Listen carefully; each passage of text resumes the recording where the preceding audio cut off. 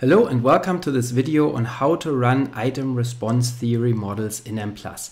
My name is Geiser. On this channel I present weekly statistics tutorials usually related to multivariate statistical methods and psychometrics, including structural equation modeling, latent class analysis, and item response theory models. If this is something that interests you, then please subscribe to this channel. Also, don't forget to hit the like button and to check out the description for additional resources. In this video, I want to give you a basic introduction to how Mplus handles item response theory models, and I want to walk you through the syntax for running an IRT analysis in Mplus. I will address the output for item response theory models in Mplus in a separate video. So here I'm just going to focus on the input file or syntax. And so in my example here, I'm dealing with a one-parameter logistic IRT model, also known as a Rasch model. So this is a model where we assume that a set of items, for example binary items, are unidimensional, that they measure a common underlying trait variable, and that they have item characteristic curves where the slopes are all the same, meaning we have only one item parameter, namely a difficulty parameter. So the item location or the location of the item characteristic curves can be different, but the slope of the item characteristic curves will be the same under the Rasch model. And I will point out later how you can also specify a more general IRT model in Mplus where you have more than one item parameter. So here in this example, I'm fitting the Rasch model or one parameter logistic model to 4 items of a spatial ability test called the cube comparison test. And so in my variable statement, I have all the variables in the data set here, cct.txt. So that's the list of all the variables in that data file. And now I'm picking from this list here just 4 items that are named SCR1 through SCR4. Those are specific types of items from this test that require spatial cognition, and so therefore they're named SCR for spatial cognition required, as opposed to other items for which pattern identification is sufficient to solve these items. They don't require mental rotation operations or spatial cognition, and so I'm going to focus on the ones that do require spatial cognition here for this example. So I'm only selecting those 4 items here, and so that's why they're listed under use variables. And then also of importance, these items have to be specified as categorical in Mplus. What that does is it tells Mplus that these items are not continuous variables. The default in Mplus is that all the variables that are listed under names and or under use variables will be treated as continuous variables or metrical variables. And so then if that's not the case, if your variables aren't continuous, then you have to define them differently. In this case, we define them as categorical because these items are binary or dichotomous, we could say. And so then they will be treated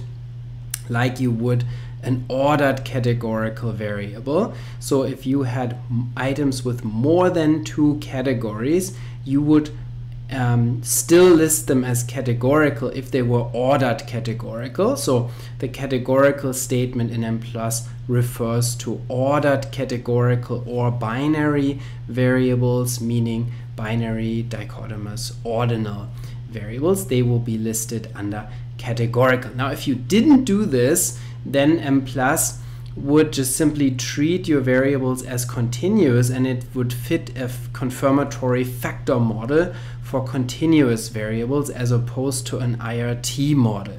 So that's therefore very important not to forget about this categorical option here, otherwise you will get a model that is not an IRT model. Furthermore, it is very important in Mplus to for an IRT analysis to specify a specific estimator.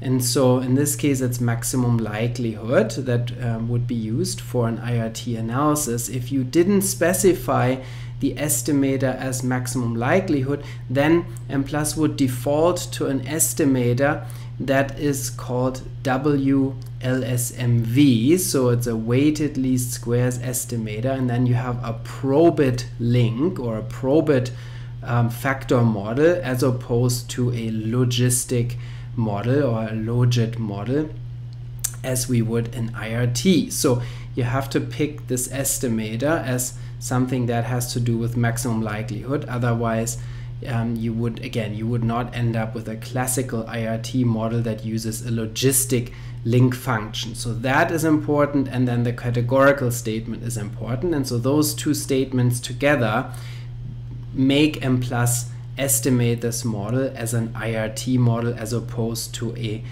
an ordinal factor model or binary factor model or a continuous factor model for continuous variables. So those are two important steps here in specifying an IRT model in Mplus. And then next is the model statement. The model statement is used to tell Mplus specifically what kind of IRT model you want. And so Mplus thinks generally in this factor analysis type framework. So it specifies or perceives, so to say, an IRT analysis also as a kind of factor analysis. And that makes sense because in an IRT model, we're also assuming oftentimes, or in many IRT models, we're assuming that the items are unidimensional, meaning we assume that the items measure a common factor or a common trait, so to say, a common latent trait variable that underlies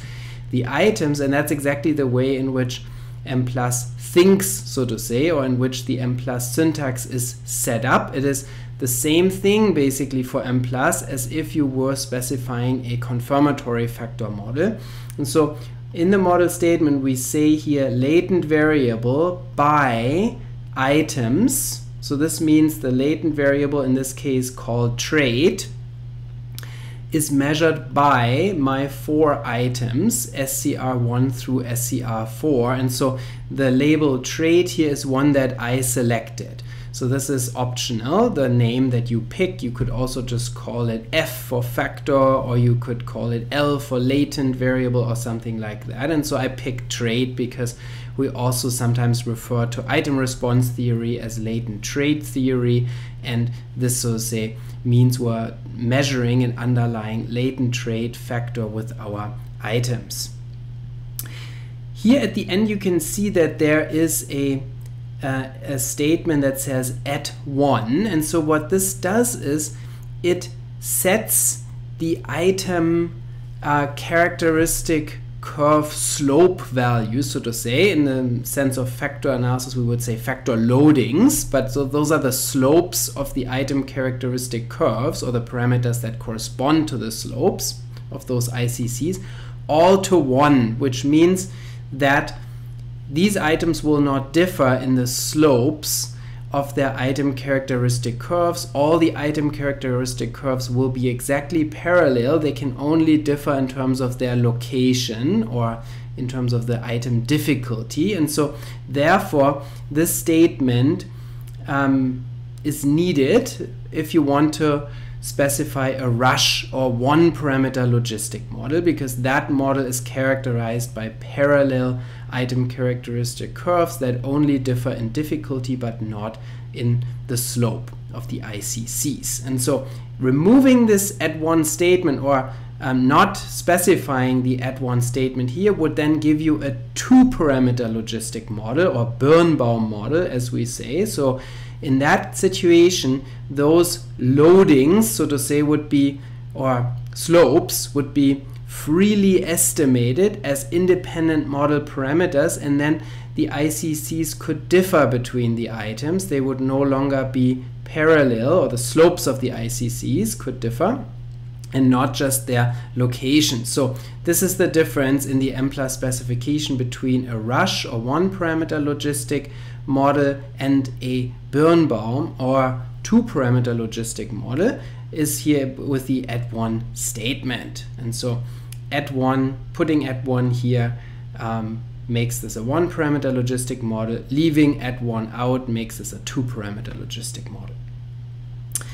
The output option here, tag 10, was selected so that you can take a look at the model fit in a little bit more detail. So this provides residual statistics for the model that you can look at to figure out which response patterns are well or not so well reproduced by your model, and also you can look at bivariate model fit information using this tag 10 output here. And then finally, I included the plot type plot 3 option, which allows us to get a plot of the item characteristic curves among other plots in Mplus. And so this then allows us to take a look at these ICCs if we want to see, for example, how the items differ in their location, in their difficulty. So this is how Mplus does it. This is how you can set up an item response theory model in Mplus. You can see it's very similar to what you would do in a factor analysis. If you're familiar with confirmatory factor analysis in Mplus, it's not much different. There are some subtle differences here that